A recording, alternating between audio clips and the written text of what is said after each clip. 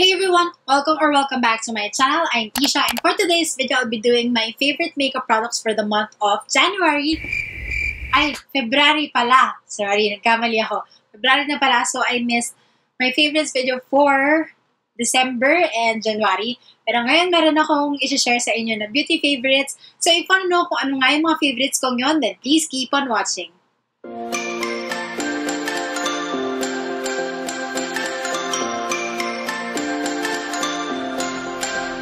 So, I usually talk about my top 5 beauty favorites for the month. Pero ngayon, 6 sila kasi hindi ko mapili na 5 lang.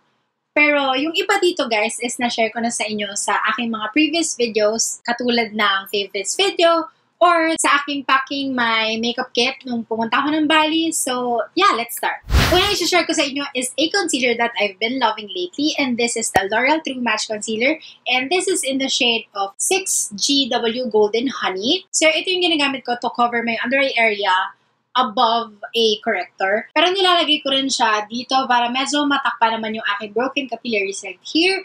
Minsan na-highlight ko rin yung noo ko with this. And kaya ko siya favorite kasi hindi talaga na siya nagkikrease. Hindi siya nagbabudge. Andyan siya. Matry ko na rin umiyak na may concealer na ganito at hindi talaga siya natanggal. As in, sobrang bongga niya. At ang favorite ko before na na-share ko sa November favorites ko is the other L'Oreal True Match Concealer. But I don't know kung ano yung difference itong dalawa. Pero pares silang maganda. This one, minsan pag ina-apply ko sa under area ko, minsan may hapde ng konti. Pero this one, na favorite ko ngayon, wala. So, sobrang okay nito.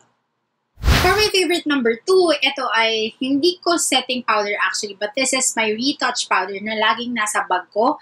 And it is the Palladio Pressed Rice Powder, mattifying and perfecting siya. This is in the shade of Translucent. Dalawa yung shades nito. Nakalimutan ko isa, but what I have here is Translucent. Kaya ko to siya nilalagay sa bag ko is kahit mahulog ko siya, hindi siya mababasag because of the packaging.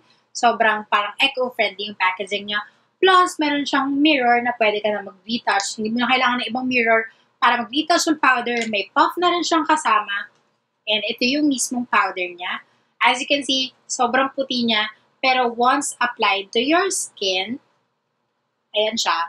Pag blend out mo yan, ayan, nawawala. Namamattify lang talaga yung skin mo. So, I love this. And rice powder siya. So, I think wala naman siyang chemicals.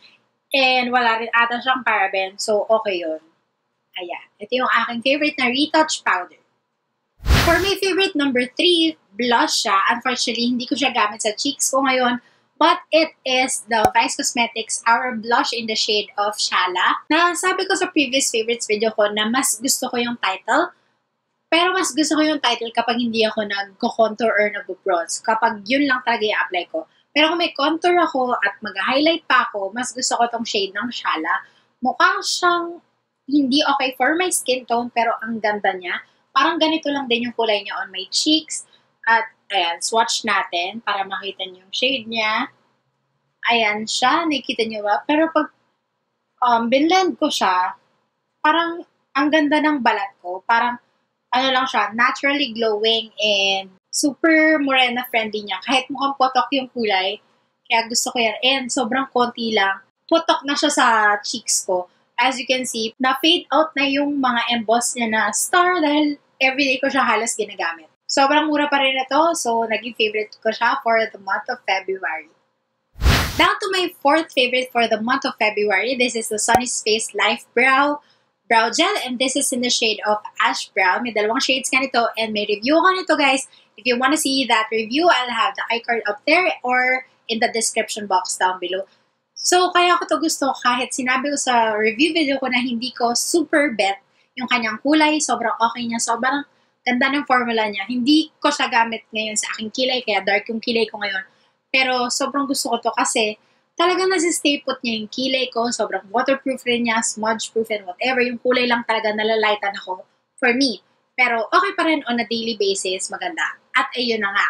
Kaya ko talaga siya naging favorite is because yung parang tumitigas yung brow hairs ko. Ibig sabihin, hindi siya bumabagsak kasi yung mga ibang brow products ko nga na ginagamit, like what I have on sa kilay ko ngayon, mamaya-maya babagsak na yan. Kasi babagsak na yung brow hairs ko kasi medyo mahaba yung hair dyan. And with this, nasi-stay put niya talaga yung kilay ko. And ayun, nafe-fill in din naman niya yung kilay ko paulit-ulit ko sinasabing word na kilay, basta I think you get my point. Ayan, so this is my 4th favorite for the month of February. On to my 5th favorite for the month na good thing nasa mukha ko siya ngayon. And it is an eyeshadow from BLK Cosmetics. Ito yung kanilang Intense Color Liquid Eyeshadow in the shade of The Bomb. Hindi nyo siguro masyadong halata sa eyelids ko, pero ito yung gamit ko ngayon. And what I love about this is sobrang natural niya, sobrang dali niyang i-apply. As in, no-brainer na ako na kung gusto ko lang umalis na may konting kulay yung lids ko, ito na yung ginagamit ko. At halos araw-araw ko na nga siyang ginagamit, pero hindi pa rin siya naubos. So, I think that's 2 months ko nang ginagamit to. Ayan. So, medyo mahal siya. I think mga $399. I'm not sure about that, pero okay na rin kasi nga tumatagal siya. Sobrang a little bit goes a long way. Totoong-totoo yung intense color na pangalan niya. Down to my last favorite or my 6th favorite for the month of February is napag-usapan na natin talaga. I mean, nakwento ko na sa inyo before. And it is the Vice Cosmetic Water Gel Lip and Cheek Tint. And this is in the shade of Beshie.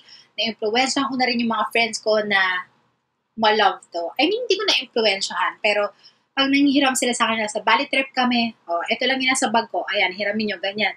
Nagustuhan na rin nila, bumali na rin sila for themselves. And ayan, as you can see, wala na siya, guys.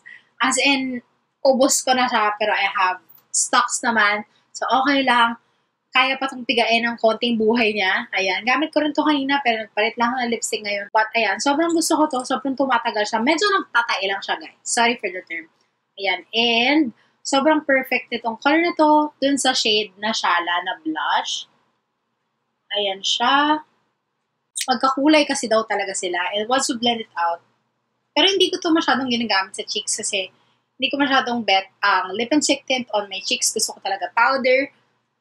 Ayan, nawala na siya. Pero ayan, super okay to. Kahit parang neon siya sa paningin ko, on my lips, sobrang bongga niya. As in, okay siya with my morena skin tone. Tumatagal naman siya. Hindi pangit yung lasa niya. Hindi siya mapait. Mura lang din kahit mabilis ko lang siya nagamit. I think 1 to 2 months, ubos na siya. Sobrang okay lang kasi nga, ang ganda niya. At hindi siya nakaka-dry ng lips. So, ayan. Kaya ako siya naging favorite. At yun na lahat yung favorites ko for the month of February. Sana nag-enjoy kayo or may natutunan kayo or baka na-influensyahan ko rin kayo bumili ng mga products na to. And if you like this video, hit the thumbs up button, comment down below kung ano rin yung mga favorite products nyo for the month of February. And if you haven't subscribed to my channel yet, please do click the subscribe button down there. And while you're there, hit the notification bell para notify kayo whenever I upload videos. And I will see you in the next one. Bye!